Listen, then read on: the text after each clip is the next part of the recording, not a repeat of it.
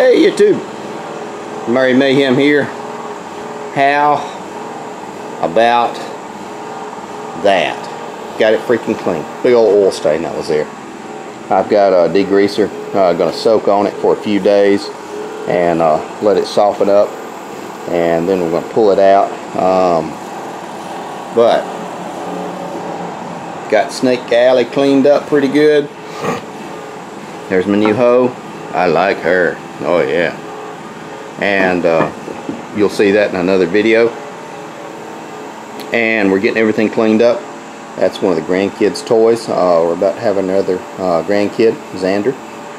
So we're buying a bunch of shit for the grandchild. I don't know if I should say shit, but it's a bunch of crap. How about that? Crap stuff. How about toys? We'll say toys. A bunch of toys.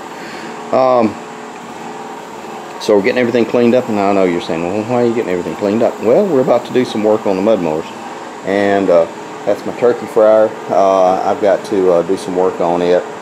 That's the one that has the timer, one of the new one, and it has a thermocouple that is a safety feature. I'm going to remove all that. I might do a video on that as well. Remove everything and just pump it inline straight, because it's nice, but it just gets on your nerves. Every 15 minutes you have to set the timer, and then once the thermocouple wears out, it's 30 bucks for another one. So probably just all going to run it straight, but that'll be a good video.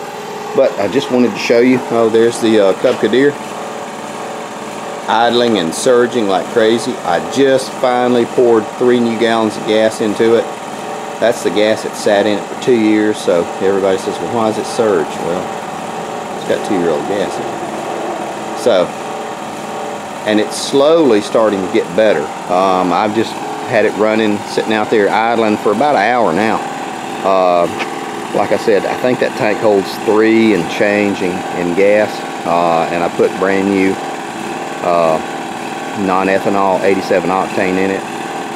It's going to take a while to get that thing cleared up, and I may end up pulling that carburetor apart just for the hell of it, so people will quit complaining.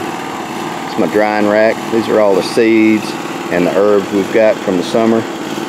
These are a yellow watermelon from James and Jesse's garden from up in Decatur. They were nice enough to give us a red and a yellow, and I saved seeds from each.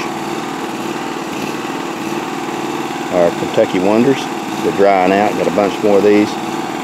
Basil, and that's spearmint. Not going to show you the marijuana.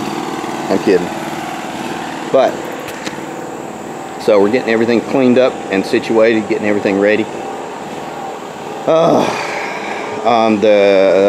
booger of it is I'm about to go out of town for a few days, so I'm going to get all this thing cleaned up. We're going to pull everything in.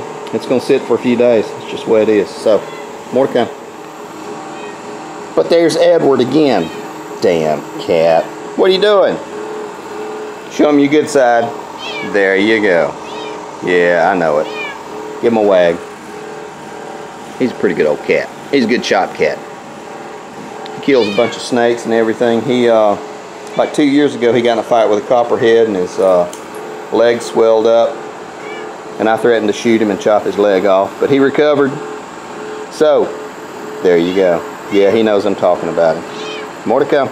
So, that's about it, guys. As luck would have it, it freaking rained again about 2 hours ago. Grass is soaked, so we're not going to be able to cut it. Mike Mary, because it's wet. And it's actually too wet. It'd leave trenches in the yard. But I'm glad I got the shop cleaned out and everything squared away. That stuff right there is going to get scrapped out and tossed. There's Edward complaining again about something. So, I've got it cleaned up. I'm going to start pulling the mowers in, start getting them squared up and ready. Can't wait to do some freaking fall riding.